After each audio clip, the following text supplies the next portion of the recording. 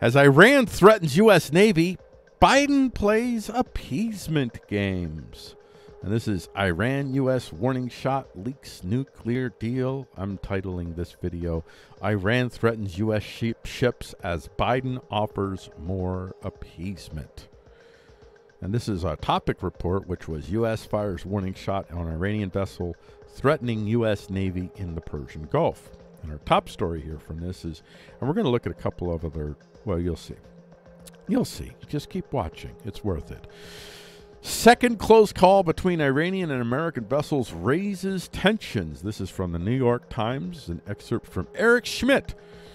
For the second time in a month, vessels from Iran and the United States came dangerously close in the Persian Gulf on Monday night, the U.S. Navy said on Tuesday, escalating tensions between the two nations as their negotiations have resumed talks towards renewing the 2015 nuclear deal.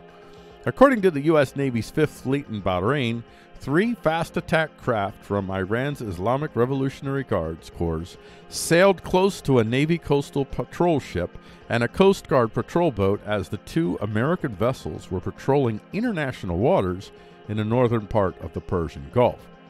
At about 8 p.m. local time Monday, the Iranian boats rapidly and repeatedly approached the American ships, the Firebolt and the Baranov. At one point, coming as close as 68 yards, according to a Navy statement, the American crews issued multiple warnings via bridge-to-bridge radio and loudspeakers, but the Iranian vessels continued the close-range maneuvers, the Navy said. When the Firebolt's crew fired warning shots, the Iranian vessels moved away to a safe distance from the U.S. vessels, the Navy said.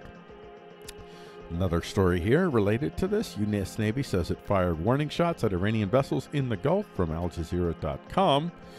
From Mirror.uk, Nazanin Zaghari, Ratcliffe's husband, accuses Tories of enabling abuse of jailed wife. So this is some of the backdrop of what's going on here and kind of the hot mess that that Biden finds himself, the double game that he finds himself, where on one hand he's appeasing another fascistic nation. By the way, this is another example of the quote-unquote anti-fascists embracing fascism, which they do when they align themselves with China, which they do when they pick Iran over the U.S., and they do that continually.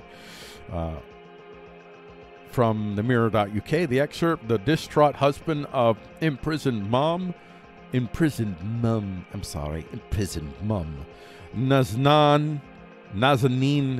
Zaghari Ratcliffe has accused ministers of enabling the abuse his wife has suffered.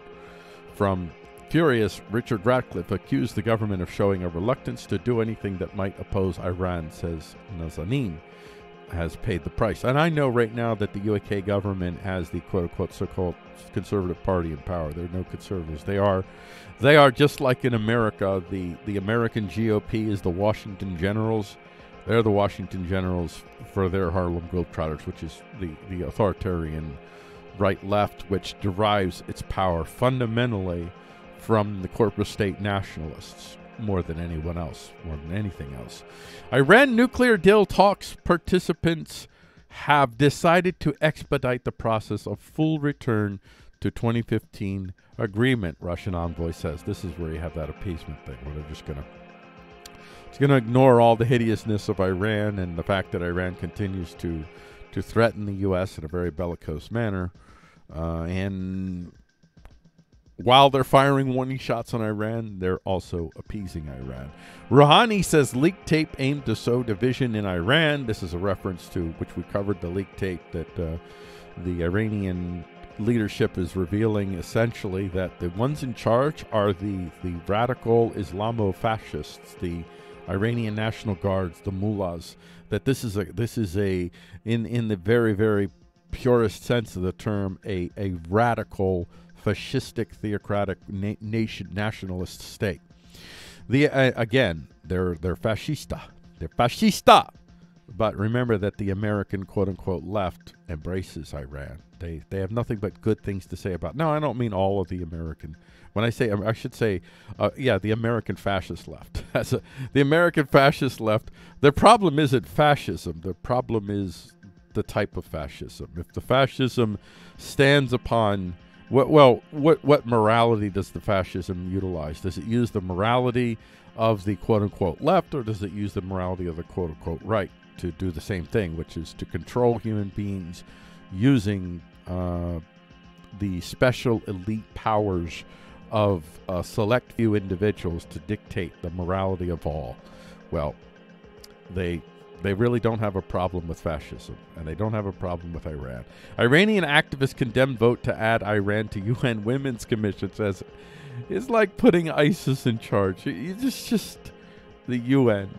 Yeah, if you have enough silver coin, if you have 30 pieces of silver, you can get any position you want in the UN, no matter what you do in point of fact. And the UN is one of the greatest gathering. It's one of the, I guess you could say it's the place where a lot of the corporate state nationalists are able to wield their behind the scenes power over the nation states as a whole. It's not absolute power. There's frictions even within the corporate state nationalists. There's competition, so it's not like one big hegemonic Kabbalistic empire. It's much more complicated than that. But in aggregate, it's overwhelmingly, this is the UN that will mostly be led by the nose by the corporate state nationalists.